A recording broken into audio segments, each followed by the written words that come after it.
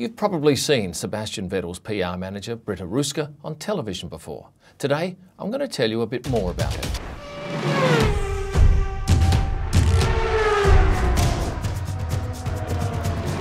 Today, we're talking about Sebastian Vettel's press relations manager, Britta Roeske. But what exactly does a press relations manager do? She's the go-between between the media and Sebastian. She handles all of that side of his business. She's been with him for more than a decade. Here she is in the paddock with him in Brazil recently. She was born in Essen, West Germany. She studied economics, modern languages and journalism in Leipzig, and then she moved to France for a year.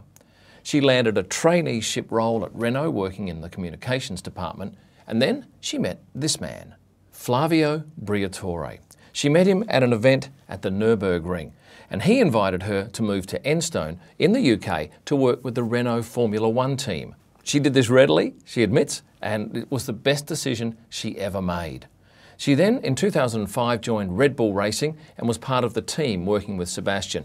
Here she is with Helmut Marko. But she still gets on well with the Red Bull people that she worked with back in those years. Here's Gerard from the garage, Nigel Hope she's good friends with, and who isn't? Nigel's a tremendous fella. It's fair to say she shies away from publicity. A little bit tricky to shoot, although occasionally I do get a smile out of her, which I relish.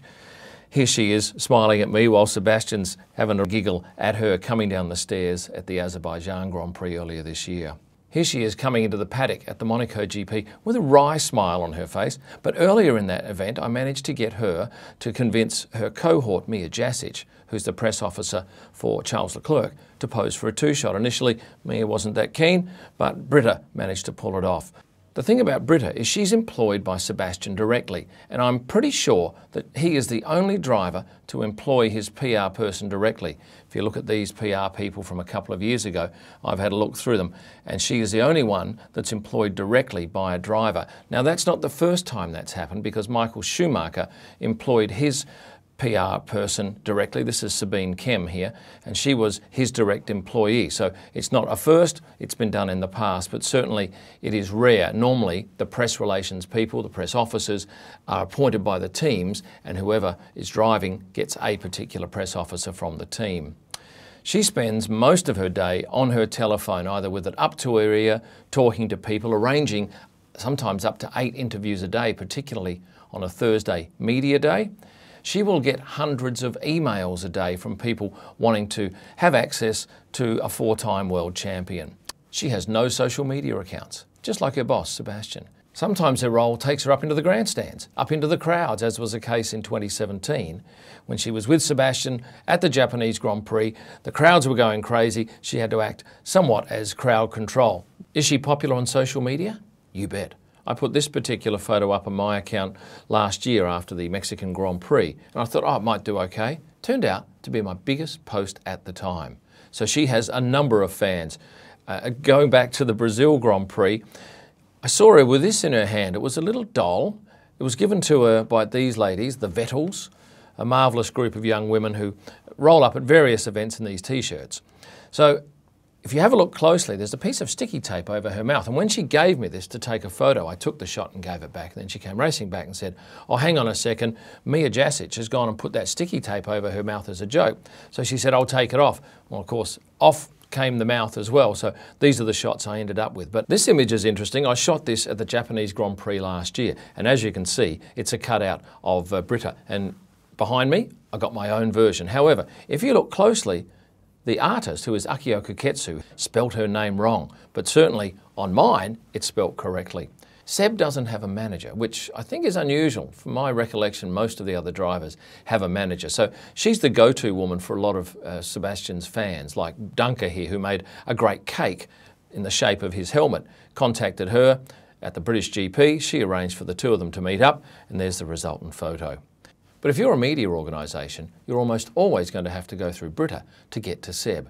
And it's Britta's job to work out who gets how much access to her 4-time world champion driver. Whenever you see Sebastian in a Formula One press conference, you can be guaranteed that Britta will be in the room somewhere. And if she's not listening, she's almost certainly on her phone arranging future interviews for later in the day on probably WhatsApp. Down in the media pen, she's always standing by his side, always holding a dictaphone recording every word he says. Out the back of the garage when they do their end-of-day sessions, once again, she's standing next to Sebastian, and she is actually looking at all the journalists around, working out which journalist is going to get the next interview, and she will indicate to that particular reporter, hey, you're next. Even though she's directly employed by Sebastian, she's still part of the Ferrari team, so she has to work closely with Mia and Silvia, who's the head of communications for Ferrari. It's fair to say that she's the queen of PR when it comes to Formula One, respected by everyone. She's a vital member of Team Vettel, along with Antti Konsas, his trainer here on the right.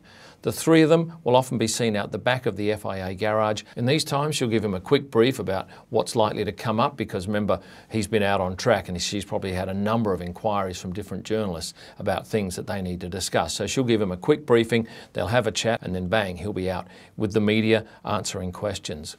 She gets on well with Rosa from Mercedes-Benz, and I got this lovely series of shots in Mexico last year. I quite like it because it shows a personal side, a good-natured side. And one of the greatest photos I think I put up last year was this shot in Singapore, where she and Rosa had a big hug after Lewis beat Seb in the Singapore GP.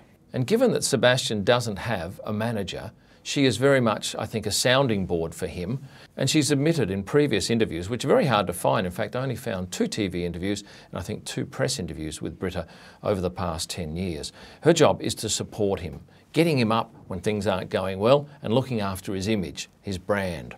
She's constantly in demand, and she'll admit openly that there is very little rest for her over a race weekend. Certainly there's hardly any time to eat, and when I want to talk to her, pretty much you've got to walk and talk, because she has many things to get done during a day and she won't be standing around too often. So what's it like working for someone who's constantly on the road, constantly in demand? Well, she openly admits that for a couple of 100 days a year, she is on the road. She's away from home. She doesn't even unpack her suitcase in her home sometimes, because she's only there for perhaps 3 or 4 days at a time during the season. She's always on call, like any PR person. She's got to be there when things flare up. It's a juggling act, I'm sure, to keep the media happy and Seb. After all, he's a driver and he needs to keep his focus. Of course, when things go wrong in Formula One, that's when a PR person has to step in and really earn their keep. And there's no greater example of that than back in Malaysia in 2013, when Sebastian overtook Mark Webber against team orders to win the race. And then a PR manager like Britta has to go into overdrive, which she did. And over time, his image was restored. But as hard as the hard times are, the good times can be extremely rewarding.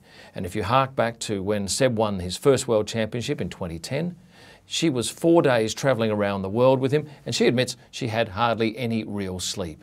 But it was a great time for her to celebrate with her boss the fact that he'd won his first World Championship. Of course, he went on to win 3 more after that. Britta Roeske, she's the benchmark in F1 PR. She enjoys a marvellous relationship with Sebastian Vettel, and she's a mighty nice person. Remember to like and subscribe so you don't miss out on future YouTube videos. I love your comments, please put them below. You can own any of my images by heading to prostarpics.com, my blogs and podcasts at kimillman.com, and pictures live from the track on Instagram at kimillman. Thanks for watching and stay passionate.